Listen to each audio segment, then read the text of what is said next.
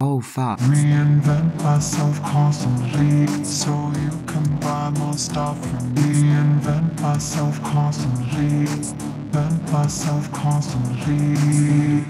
Hi, I did not expect that video to get that many views. I am a small bean on this platform. I make my stuff in my little corner.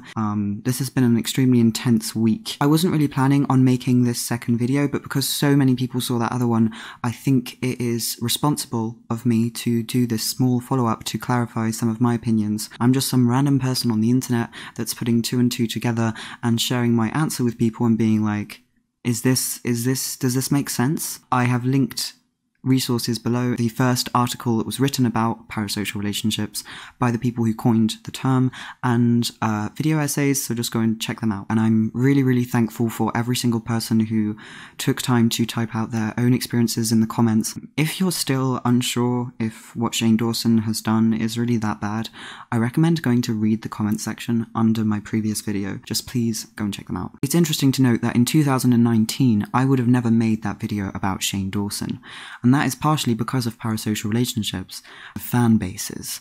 This is one of the reasons why so many people are coming out and talking about this now and not before. It is pretty scary to criticize someone with a fan base like Shane Dawson's. It's understandable that so many people are talking about this now.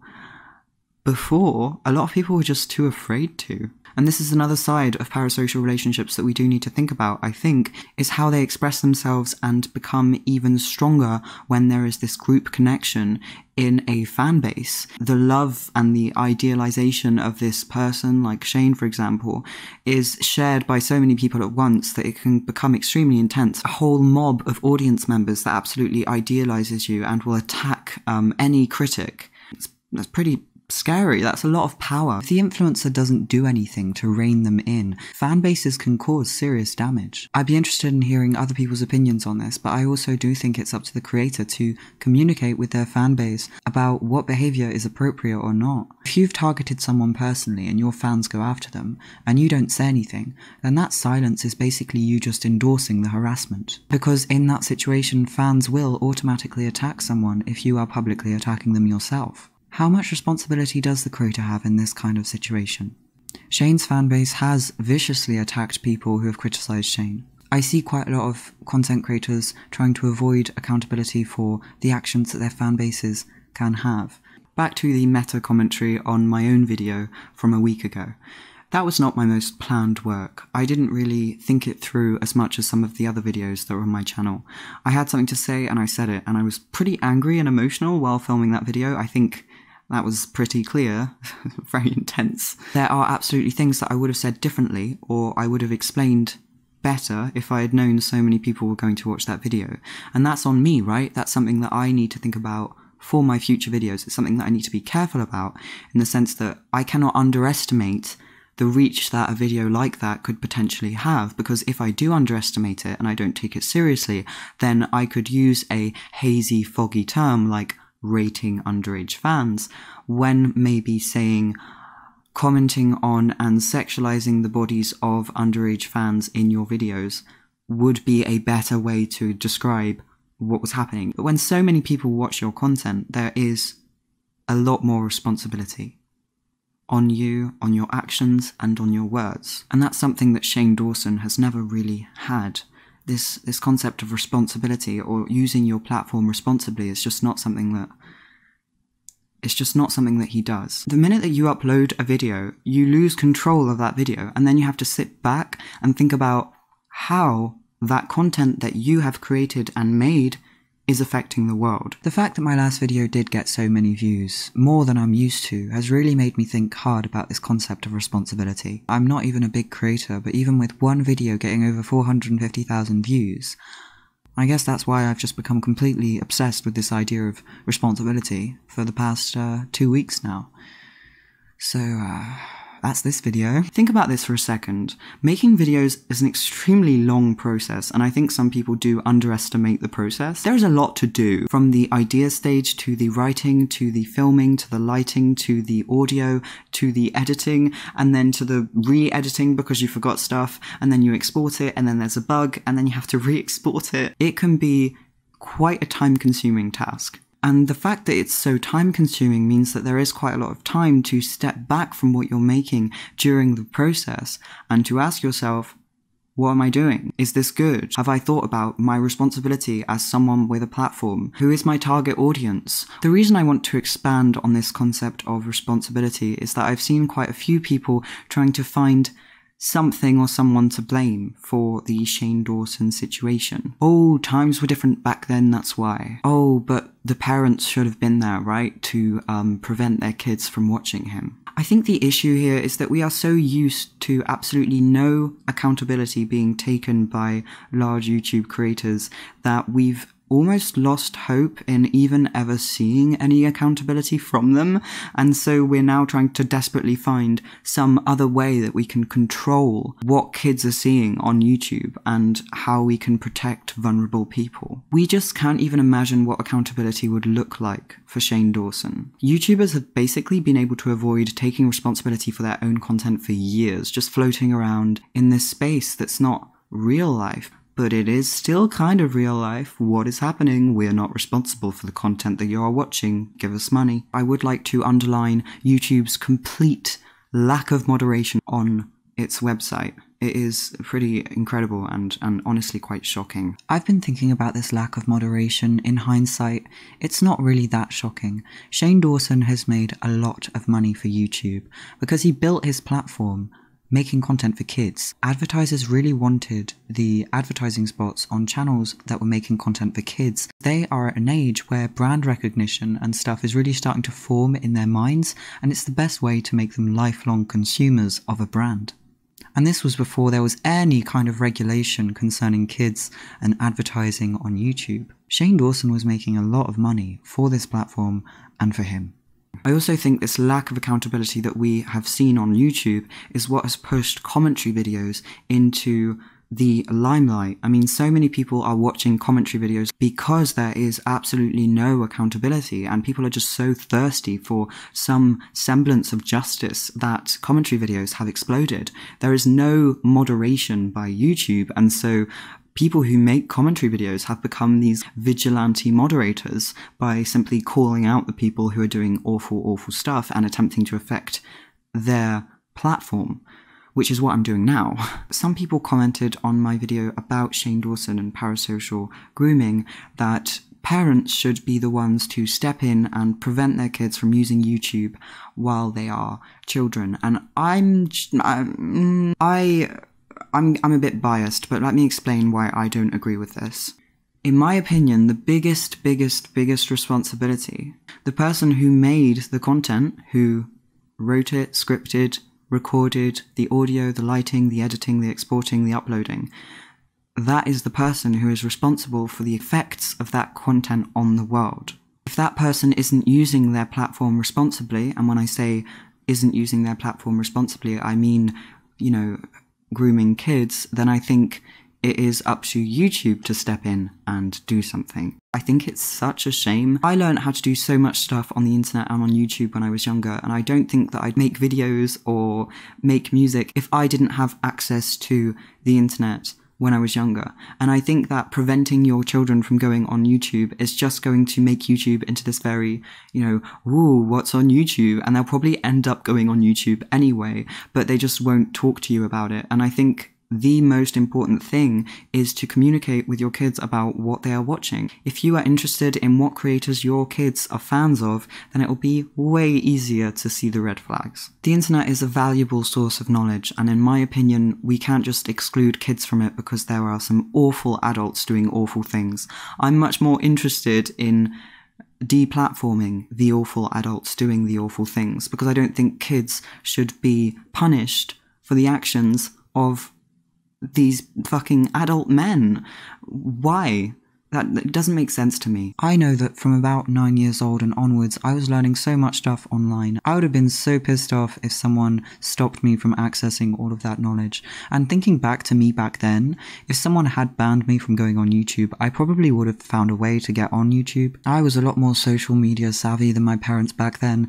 And I think kids nowadays are probably way more tech savvy than you are or than I am. What I'm saying is that it feels more like a plaster or a band-aid on the issue instead of actually looking at the systemic problem. Let's think about this idea for a second and expand on it. If it is the parents' responsibility to prevent children from being groomed by creators on YouTube, then what about kids that don't really have much guidance at home and whose parents are just too busy? What about if a parent leaves their child with a laptop alone for 10 minutes while they cook dinner and the child watches a video of Shane Dawson, like a highly sexualized, inappropriate video of Shane Dawson that is specifically catering to kids? Is that the parent's fault? Who is to blame? The parent who didn't know about their child's whereabouts online for 10 minutes, or the adult man who recorded, scripted, uploaded, edited the video? Obviously, I'm not saying that Shane's process looks exactly like mine. All I'm trying to say here is that he has spent a lot of time in his life putting together these videos and uploading them and building his career on this content. It makes it even more shocking when you think about how much time has gone into this. I completely understand why parents are horrified about all of this and want to take this into their own hands. My view of this whole thing is looking at the bigger picture.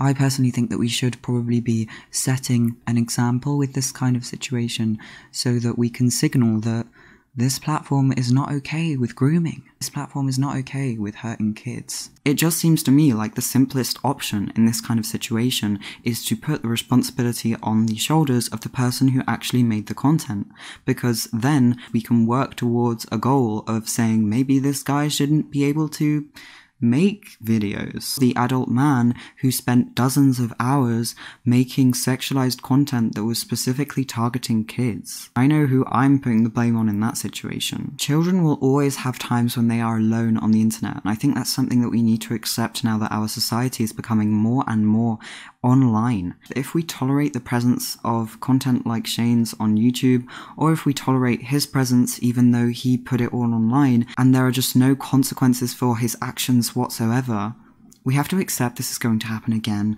and again and again, because if we don't deplatform people who do this, people are just going to do it and then say, oh, I didn't know it was that bad. And then everyone will be like, oh, okay, I guess, that just doesn't seem right to me. It just seems so, it feels wrong. So I'm not really into punishment, right? I don't think in this case, deplatforming is necessarily punishment. I think deplatforming is what taking accountability would look like. I mean, taking accountability definitely does not look like just making some shitty apology videos and going back to making a fortune. Obviously, there is a huge difference here between what I think will happen and what I think should happen. I don't think that Shane is going to do the right thing and leave.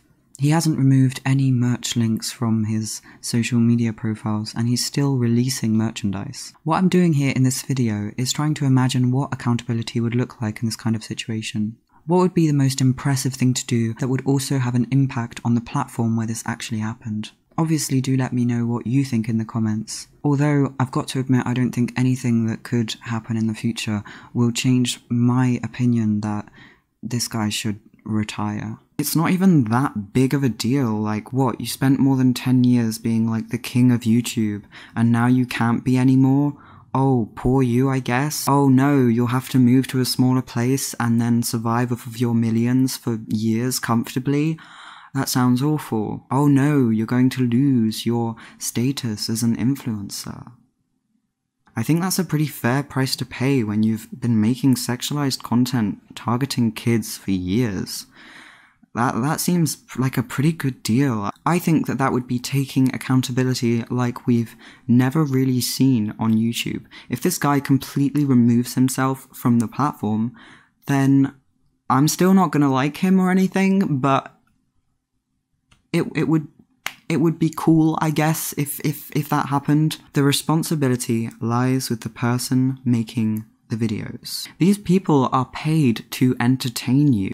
If we can demonstrate that their content has harmed potentially thousands of kids, then I think it's pretty fair to argue that they should lose their job. I'm responsible for what's on my channel, and I'm constantly thinking about my previous uploads and is this a good upload? Should I keep it? You know, it's just something that you do when you have a platform, even when it's small. That's why I'm posting this video now, because I'm responsible for my video about Shane, and I wanted to clear up some things because of the impact that that video had. Asking myself if I phrased everything correctly, because I probably didn't. Asking myself what I could do better next time, because you always can. And that is what responsibility is, right? That's what it is. It's part of it, is questioning yourself. And that is something that Shane Dawson did not do throughout the entire process of making all of these fucking disgusting videos. He only deleted them about a month ago. These are not the actions of someone acting responsibly. These are the actions of someone who is terrified of losing their platform and their wealth. It's all about the money. It is just incredible to me that people are making excuses for a man who made The Millie Show. He didn't step back and think, what effect could this have on my target audience, who are children? If someone isn't capable of doing this, especially if they are making content for children, then they should not have a platform the size of Shane Dawson's. Do I think that he did all of this on purpose? I don't know. I'm not in his head, and I don't think it matters what his intentions were, because it's not about the intentions. It's about the impact. Does intention matter when the effect that you're having on your child audience is extremely similar to the effects of child grooming? Does it matter if someone is a paedophile or not when their words are virtually indistinguishable from what a paedophile would say? It absolutely does not matter.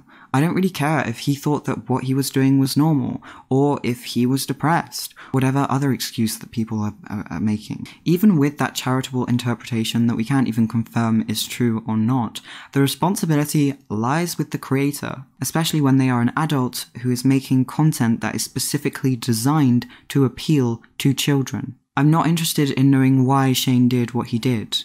I'm interested in the fact that he did it. I also do believe in apologies, although I did make fun of Shane's, and I'm not sorry. I don't think that apologies are a sign of weakness. I think apologies can be really cool, and the faster you get it over with, the better. But it really does depend on the weight of the issue, doesn't it? I mean, Shane Dawson is trying to use this taking accountability video like a swipe card to get out of the cancel zone. That is absolutely absurd. It is surreal. It is almost funny. Even if this apology video was the most honest and sincere piece of media that I had ever seen in my entire life, I would still be like, you should retire though. I got one more question quite a lot underneath that video. A lot of people were really interested in knowing, are you a girl or a boy? Just a question. The curiosity and uncertainty make me unease. Just a bit. Is your curiosity stinging now? I don't owe you anything. Are you aching for answers now? I am something you may never understand. For answers now.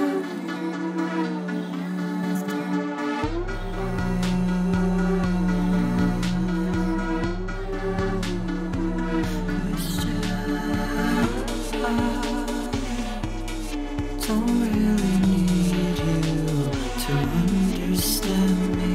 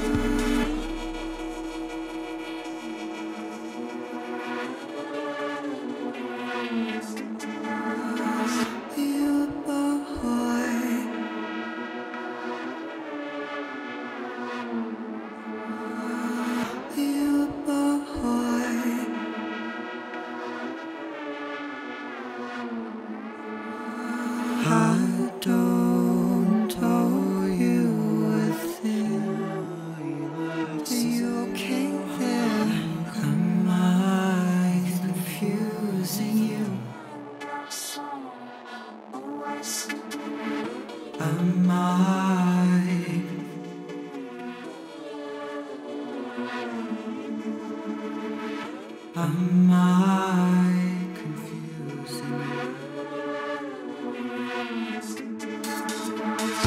Am I confusing you? Am I confusing you?